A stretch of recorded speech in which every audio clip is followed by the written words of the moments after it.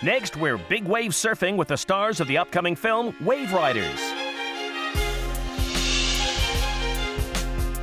The mention of big wave surfing usually draws images of the sun and sand in Hawaii, California and Australia.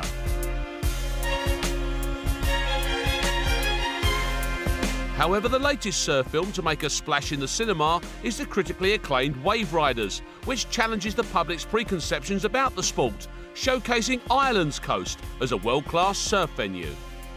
There's a strong surf culture in Ireland now, and for a long time it was underground, and it is like a little secret club over there.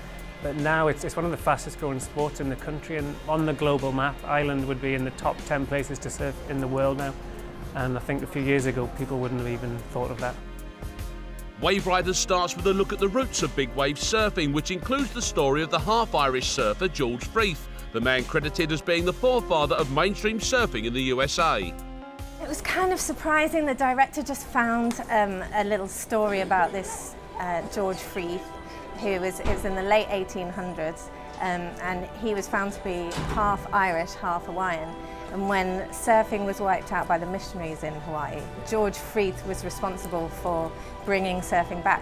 He was part royal, so he was given a surfboard as it used to be the sport of Hawaiian kings.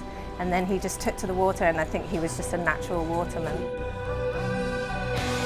The film stars followed Freeth's ancestry back to its roots, and from there spent 2 years enjoying the surf Ireland had to offer. I absolutely love Hawaii. It's beautiful waves, palm trees, big waves, you're in your board shorts. But Ireland, when it's on, when the conditions are right, the weather's nice, the waves are good. You might be cold, you're wrapped up in your wetsuits, and it might be raining for a couple of weeks to get that moment, but when it happens, it's gold.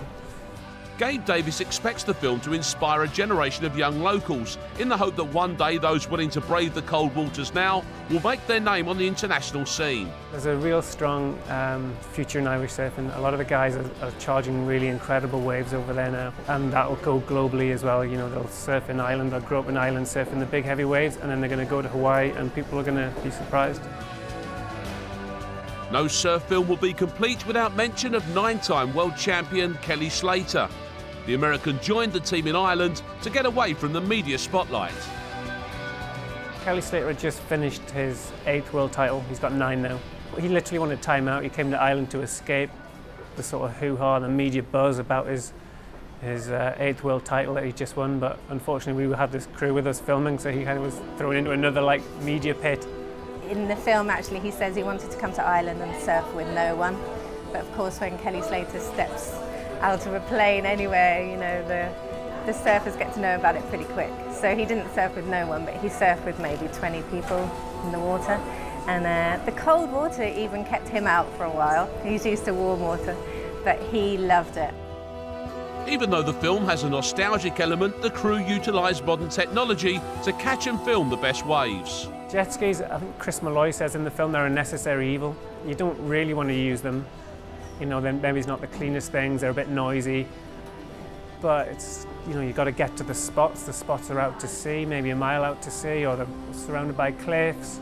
If the waves are too big to paddle in, you're going to need a jet ski to help you catch the wave. And obviously for safety, if you're in trouble or your mate's in trouble, then I want him to come and get me. And the jet ski is just the way you have to do it these days. Any serious waves, you're going to have a jet ski in your quiver of equipment.